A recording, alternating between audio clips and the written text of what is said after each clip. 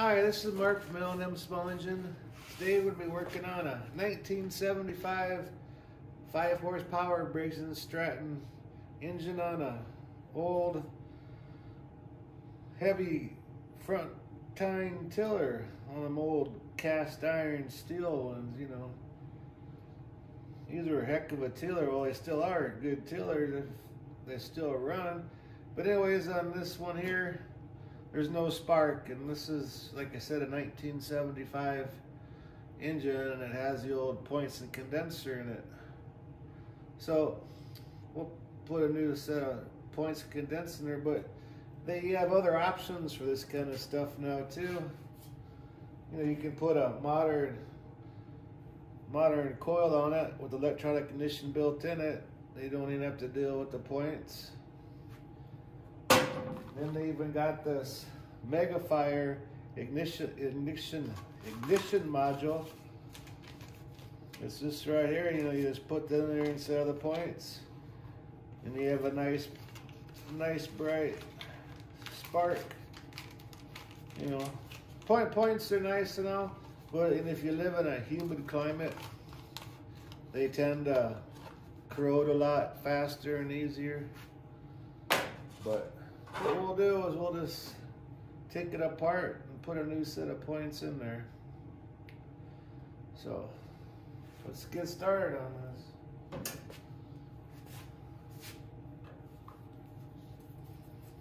Take this screen off here. It's just a 1/4 inch. But yeah, I think there ain't no stickers left on this tiller. It looks like an old Monkey Ward or old J.C. Penney. But it's really, for as old as it is, it's in really good shape. It must have been in the shed when they're not using it. Even the tines aren't even wore down. And we're gonna put a new starter clutch on this too. This starter clutch, a lot of wobble in it, so we're gonna put a new starter clutch in this. But they have special wrenches you can buy to take this off. I'll show you a simple, easy way to take these off. You don't need to spend a ton of money on one of them tools. But that's just if you have one of these old motors. They're a doggone good motor, them old 5 horsepower Briggs. Well, make sure, yeah, just get a chisel, have a chisel. Make sure it's a dull one. You don't want a sharp one, because all you're gonna do is chop these tabs right off. And if you have a dull chisel, just go ahead and turn it. Do the other side.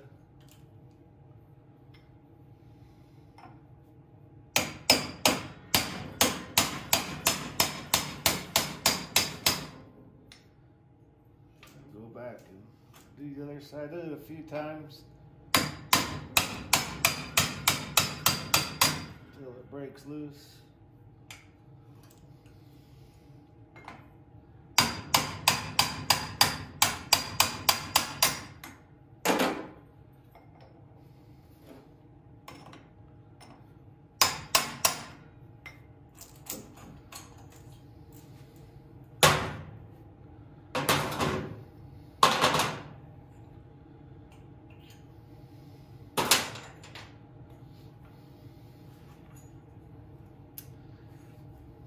Then I'll go grab another chisel. We'll pop that flywheel off.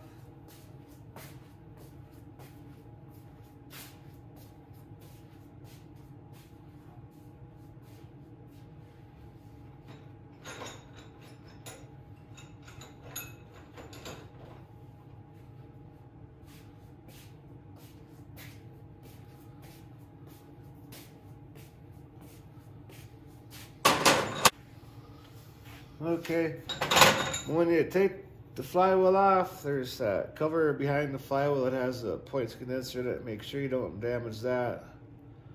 I'll show that to you when we take it off, but just put a little pressure on this side and a little pressure on this side. You don't need much, because with them starter clutches on there, it's not like a bolt where you can torque it down. there's only so much pressure that goes on there, so these actually aren't on there very tight. So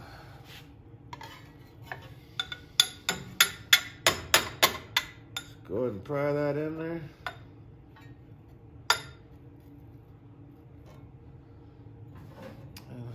We'll do it on the other side here.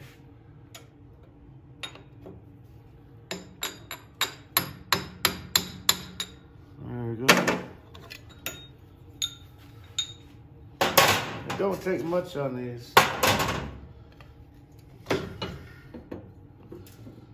There we go. Here's that cover I was talking about. You don't want to damage that cover. Because right here, that's where the condenser sits. And the points are over here. You got your flywheel key here. Don't lose that.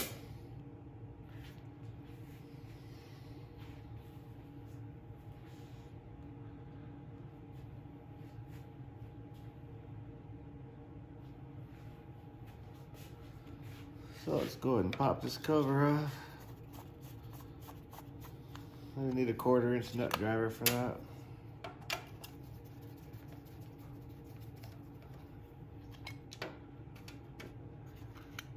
And there you go.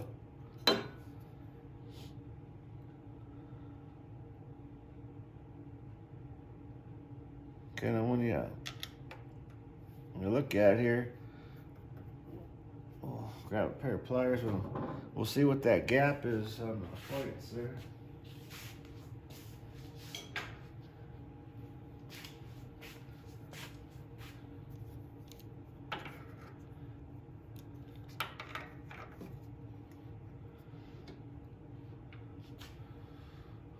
Looks like about 20, 25, somewhere in there.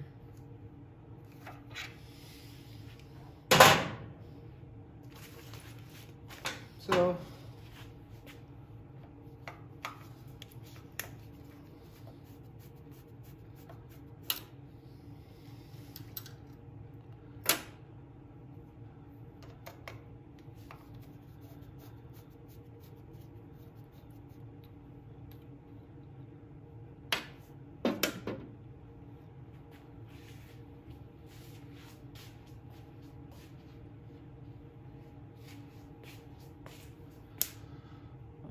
these wires here.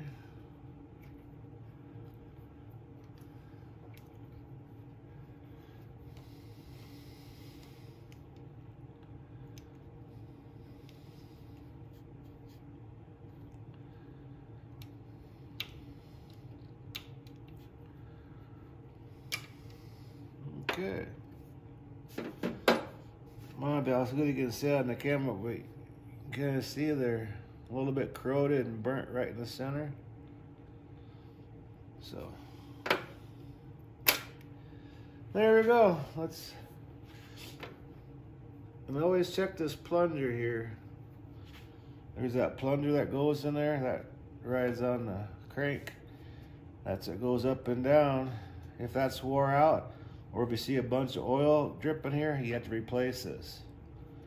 Because if it's leaking oil, it's gonna get the points oil on them and then quit firing on you. So if that plunger thing, I call it a plunger, if that's in bad shape, go and replace it. Put this stuff down here, get everything mixed up.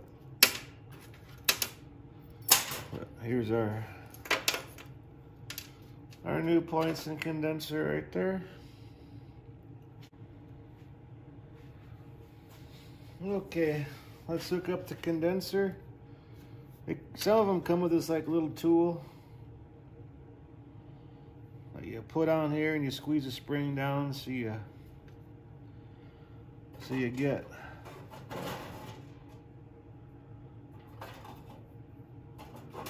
tension on them.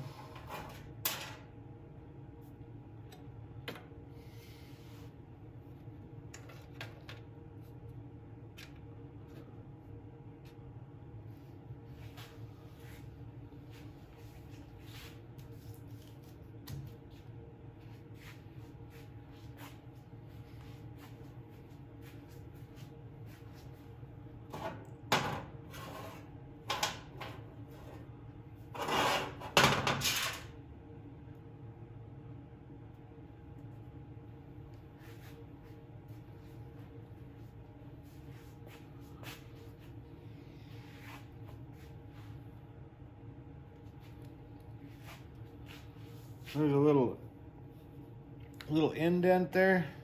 I have it parallel with that hole. So when you squeeze it, you can get them wires in there. Let's get these wires straight for starters. Make sure I no kinks and stuff in them. It's a lot easier.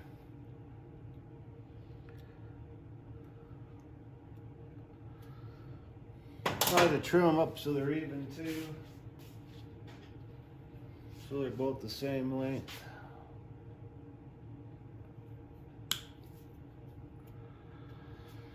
Just like that. So I'll get this tool put on here.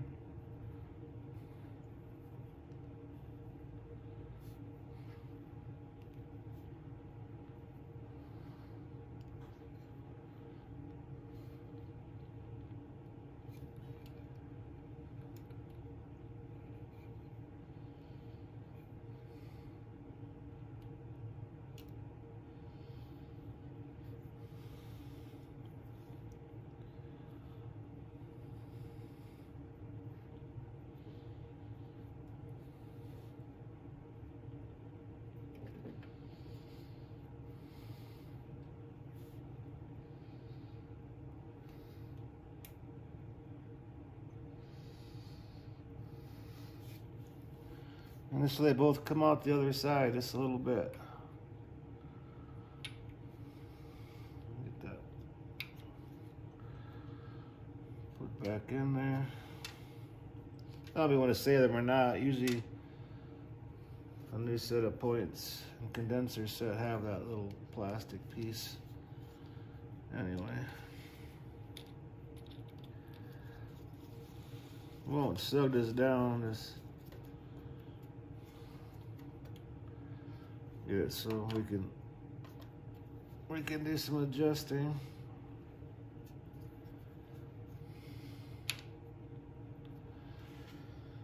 Okay, now on this side over here we got the spring.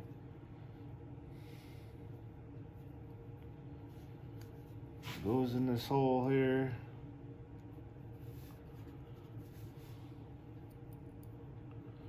Goes in the big hole and out the little hole, and have it so your points, and try not touching the points. If you get a little oil film on there, it might cause it not to spark.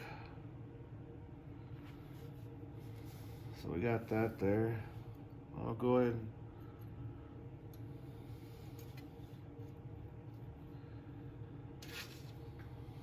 put this on. There's like a little indentation where it goes in.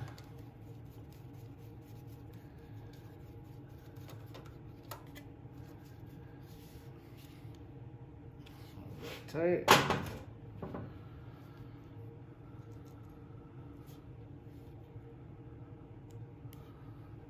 Okay.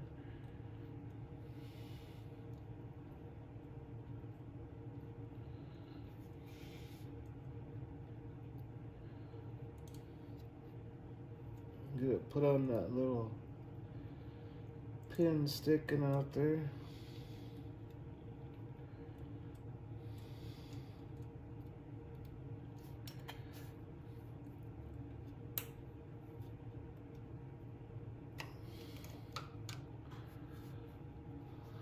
Just like that.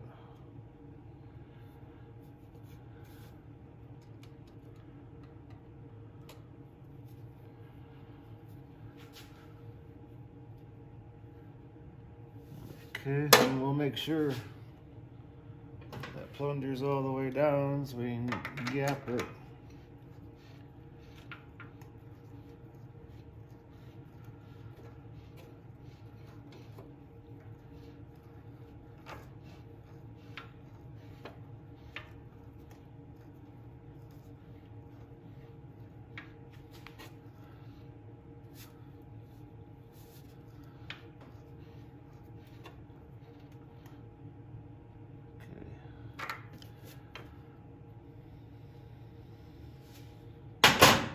Some people have different theories on this. A lot of the Briggs books say 30. Some say 26. I prefer 25. That's just my opinion. But, you know, you can go by what the books say.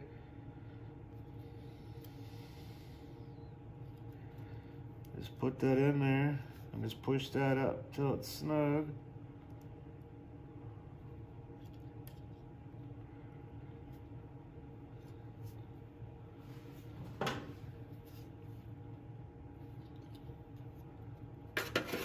And go ahead and tighten that down.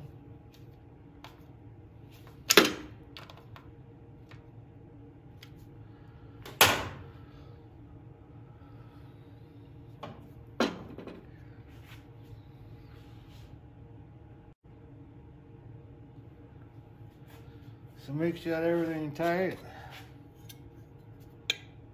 I'll go and reinstall this cover.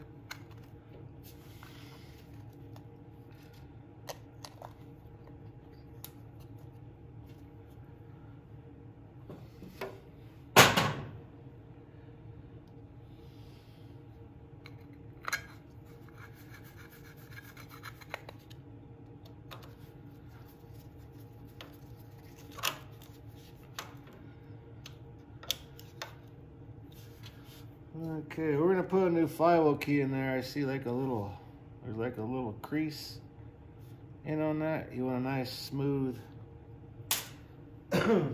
flywheel key. So bring that up to there.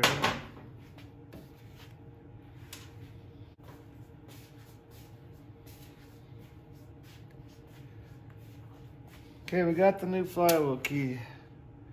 Now, before we put the new starter clutch and everything on this shaft here, we're gonna get a piece of emery cloth and take all the burn spots off of it. Any imperfections that was rubbing on there tight, because if these ever stick, it will spin your recoil and it'll ruin your pulley on your recoil. It will break the spring. Just clean that up. And never ever put grease on these or oil. What you can put on there is like a WD-40. When you put grease or oil in there, the ball bearings will get stuck up in the cavities and they won't come back down. So it'll engage.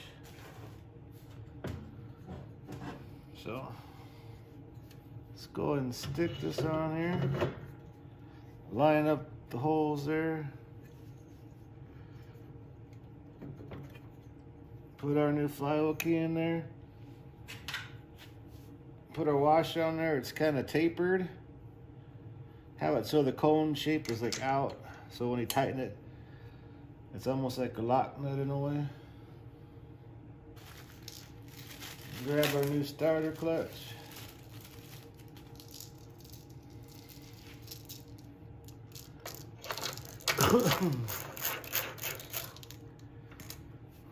Put on there.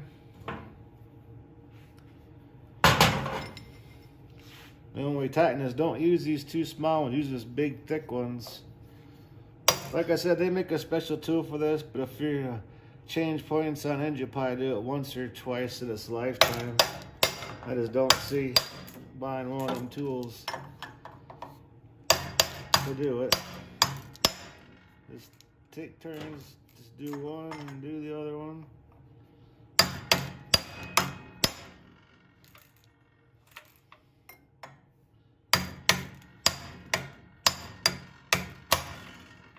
Maybe one more time.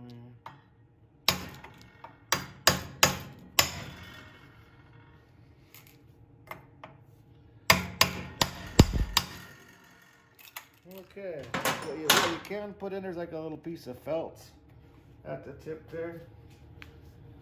A little WD-40, it works fine. Just stick it in there.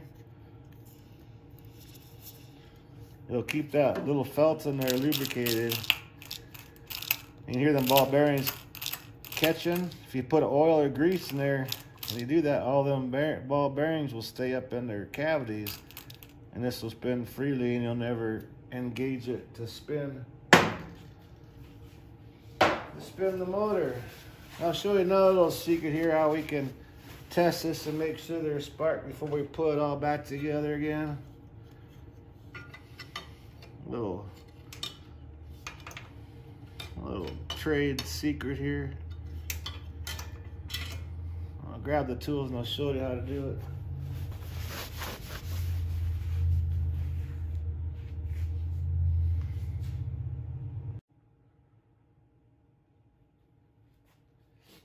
Okay, I'm going to take these two screws out here and put the screen back on.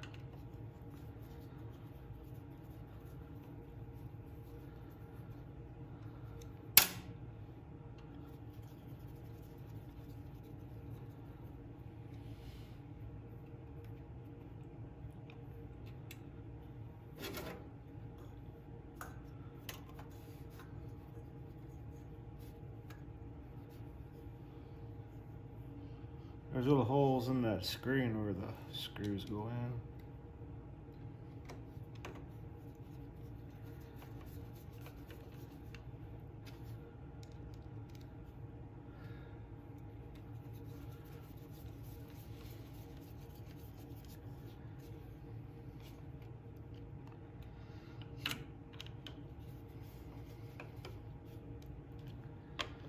Okay, instead of bolting the cover on and everything, you know, in order to check the spark before you go that way, if you get a 6.15/16 socket, it slides right on here, and make sure your spark plug's grounded to metal.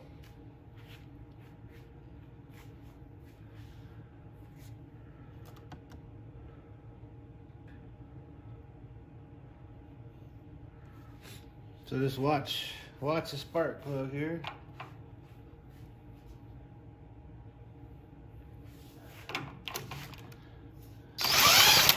See that nice pretty spark it has there? So now it's working good now. So now we can put the spark plug in and put the cover on.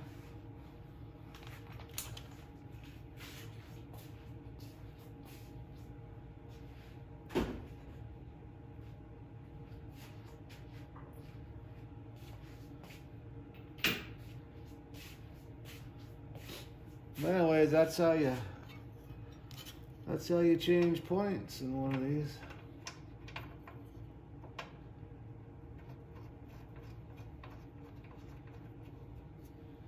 So now they can get their garden ready and grow some vegetables.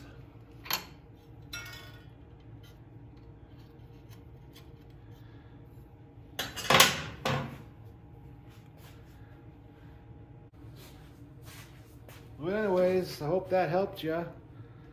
Anyways, thanks for watching it. Enjoy all the other videos I have on YouTube. Anyways, have a good afternoon. Thanks, bye. Hi, this is Mark from L&M Small Engine. If you like my videos, please like and subscribe. Thanks.